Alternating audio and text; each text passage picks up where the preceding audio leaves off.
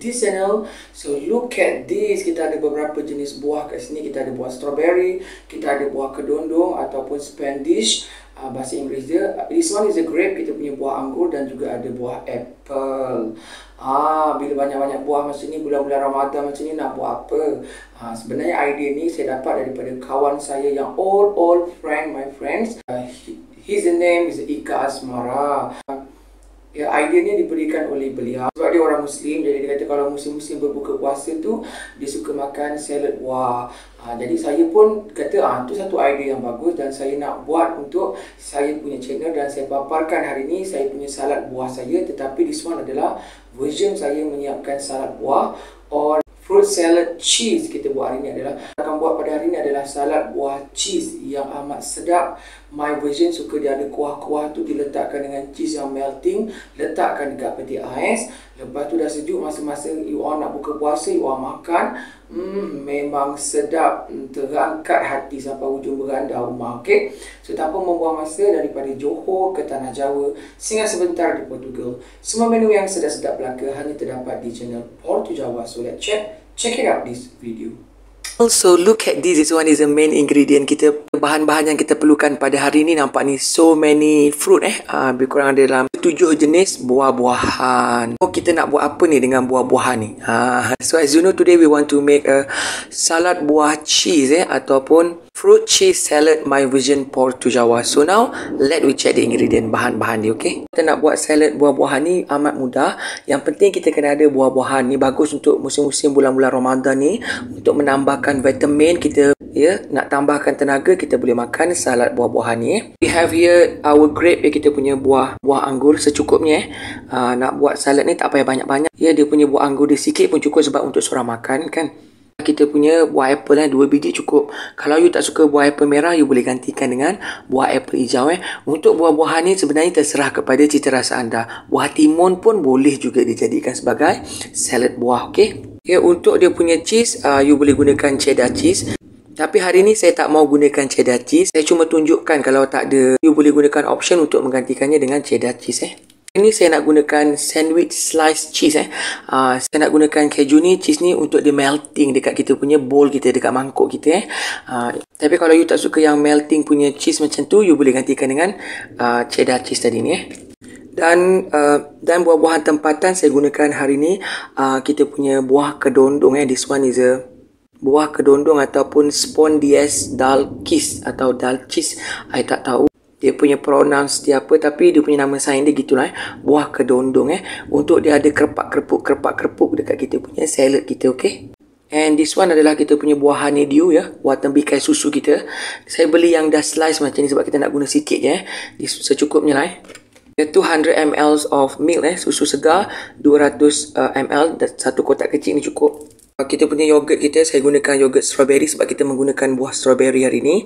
Satu box kecil ni cukup. And kita perlukan buah lemon. This one is the lemon. Kita nak ambil jus untuk jus dia lemon sikit. And this one kita punya buah strawberry kita buah strawberry secukupnya. Dekat Kuala Lumpur ni dapat strawberry ni agak kecil-kecil macam ni. Yang penting dia buah strawberry lah. Okay, strawberry dalam bahasa Melayu pun strawberry juga. Okay, this one adalah kita punya mayonis kita. Mayonis secukupnya. Okay, dan nanti kita akan hiaskan dia dengan mangkuk bowl ni, cup ni. Itu saja. So now let we make our salad kita. Okay, so firstly kita peel off the skin of Spanish kita ataupun buah kedondong. Kita bersihkan dulu. Kita buang dia punya kulit ni.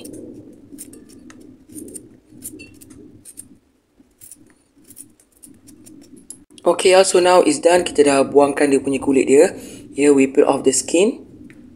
And do it all, kita buat semua sekali, and then wash it. Semua buah kena basuh. All the fruit we must wash first before we cut. Okay, sebelum kita potongkan. Okay, and now we peel off the skin of apple. Buah apple kita buangkan dia punya kulit dia.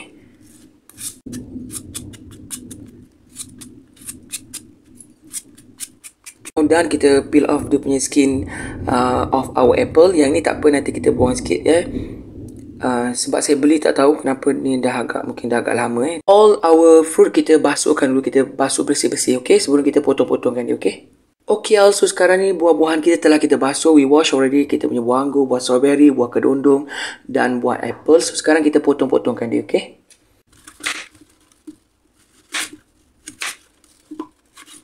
Kita punya buah apple kita potongkan mengikut saiz yang kita suka agak-agak kecil jangan terlalu besar-besar pula potongkan dadu besar-besar macam ni Dan buah anggur kita potongkan dua je We divide by 2 only like this.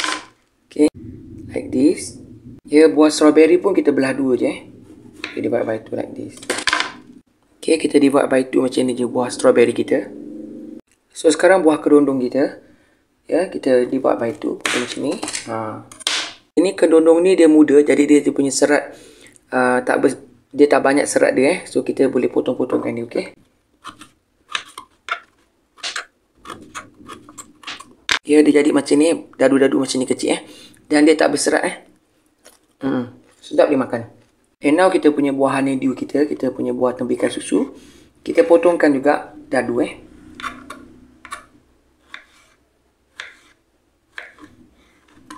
And now kita do it all, we cut all. Okay, kita potongkan semua. Okay, sekarang ni kita dah siap potong-potong kita punya buah-buahan kita.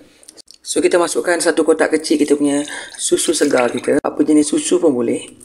Dan kita masukkan yogurt strawberry kita. Semuakan. And now kita masukkan kita punya mayonis kita.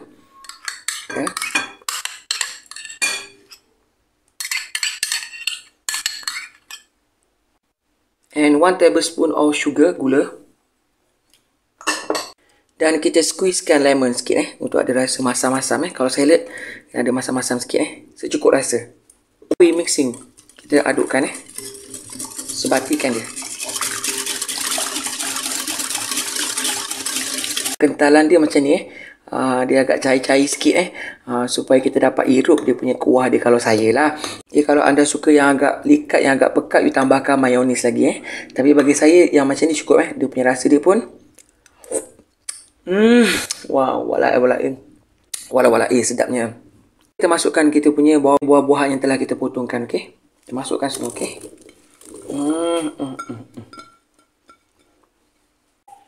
okay, so now we mixing well. Kita adukkan merata Macam ni saya punya salad buah-buahan saya dia punya berkuah-kuah, berjuicy-juicy macam ni. Saya suka macam ni Masukkan dekat bekas kita punya bowl kita. Like this. Dengan kuah-kuah dia sekali ni. Ni kuah dia sedap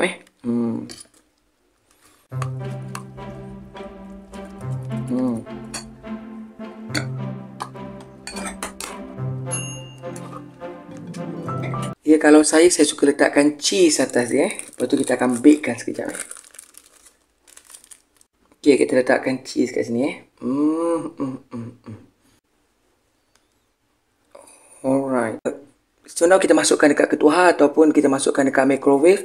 Dia punya cheese ni melting sikit. Okay, wow. Panaskan oven sekejap untuk kita meltingkan kita punya cheese kita. So sekarang kita bakekan sekejap kita masukkan dekat oven. Bagi dia melting sikit dia punya cheese Okay, bagi melting dia punya cheese sekejap Masukkan dekat microwave, dia dah melting kita punya cheese kita. Kuah dia pun agak mengental dia agak mengental sikit. Ni So saya dah hiaskan lagi. So now ready to be served. Kita akan hidangkan dia. Okay, okay y'all, tada. So ini dia kita punya salad buah cheese or fruit salad cheese, my version Portu Jawa. Look at this. Versi saya dah macam cocktail kita masukkan dekat mangkuk cendol ni. Dia ada kuah-kuah sikit dengan kita punya cheese kita yang melting dihiasi dengan buah strawberry, buah anggur, buah apple. Anda yang sedang berpuasa, masukkan dekat peti ais, bagi dia sejuk dulu dan you boleh makankan dia. Memang sedap sangat. Okay, so now I zoom it for you. Okay,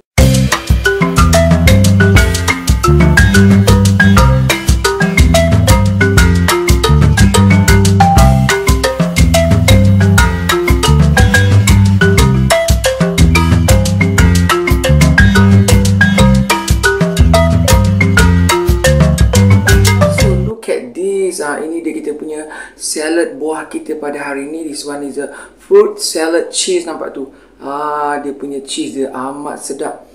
Aroma dia memang semerbak harum Sebelum kita makan, kita kena berdoa dulu. We must grace before we eat. Okay, so sekarang kita berdoa dulu. Okay, Bless, O Lord, this food to my use and us to this service, and keep me ever mindful of the needs of others.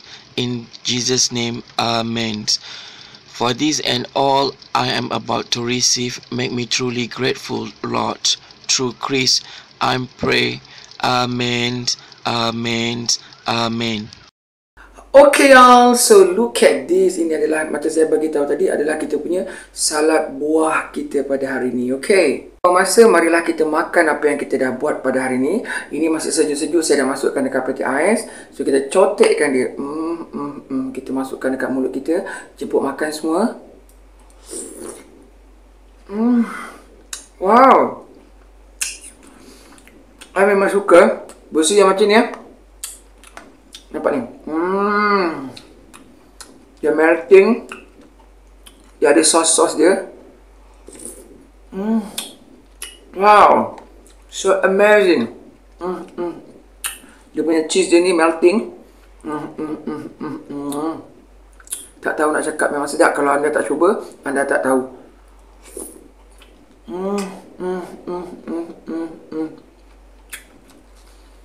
This one, strawberry.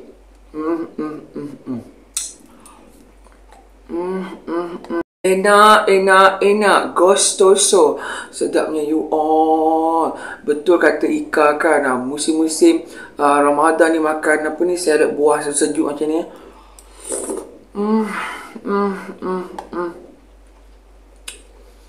Gustoso. Enak. Mungkin ada di antara anda yang bertanya, kenapa gunakan TikTok untuk record video pada hari ni kan? Sebenarnya satu hari suntuk, hujan lebat-lebat, and then tak ada lighting dekat rumah.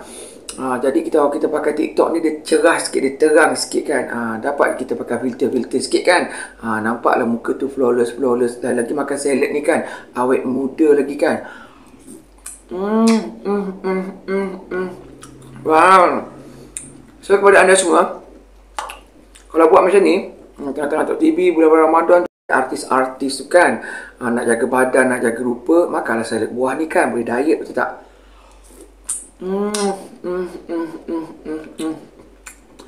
So bercerita mengenai my friend, old friend, his name is Ika Asmara. Dia sekarang ni dah sakit, jadi sama-samalah kita mendoakan semoga Kak Ika dapat sembuh seperti sedia kala, dapat menjalani kehidupan hari-hari yang ceria seperti sebelum-sebelumnya. Ya. Idea ni adalah idea daripada dia untuk menyediakan salad ni, walaupun saya olah mengikut versi saya sendiri. Okay? So kepada anda semua yang sedang menjalankan ibadah puasa, jangan lupa menonton sepanjang minggu ni menu-menu untuk hari raya yang telah saya siapkan, okay, untuk anda semua. Okay? So kepada anda semua, sampai berjumpa di lain masa, di lain menu, di lain resepi. Salam sayang daripada saya, Alexiswandy untuk anda semua. Bye. Jemput makan.